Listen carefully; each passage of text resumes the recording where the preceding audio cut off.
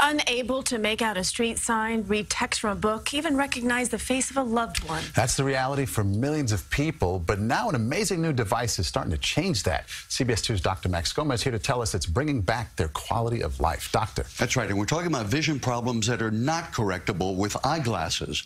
We first told you about the Orcam device a year ago, and I was amazed by the technology then.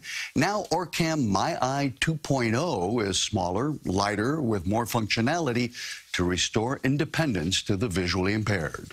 This is a reality of day-to-day life for 51-year-old Pedro Liz, who's lost most of his vision to retinitis pigmentosa. Right now, I have what they call tunnel vision, and I only see a little bit out of my left eye.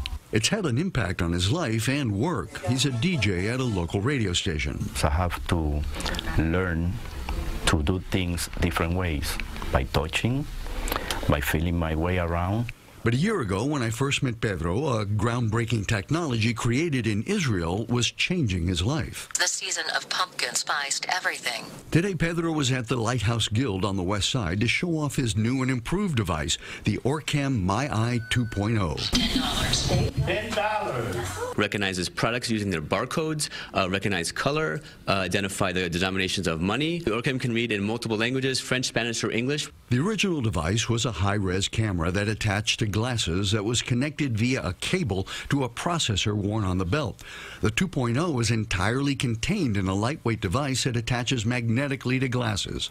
3 visually impaired clients at the Lighthouse Guild were given the new MyEyes today that they had already had a chance to try out. They were excited about what the device will give them. When I go shopping at the grocery store, because I have food allergies and I have to read the label of every single thing I buy, so it's going to be a big help there instead of having to bring a family member with me. The Orcam can read street signs, identify products, and Pedro showed me how it uses facial recognition to memorize faces. So the next time Pedro looked at me, Max Gomez.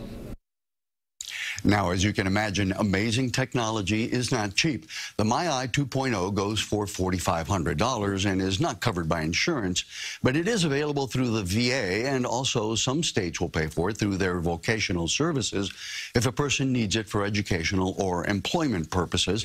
But $4,500 to return your independence to you, in some ways, is really not very much. Were they fully blind or close to it?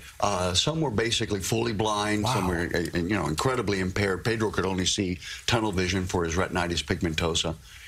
They really couldn't see much of anything. Wow, that's stunning. Yeah, it was really amazing what they could do.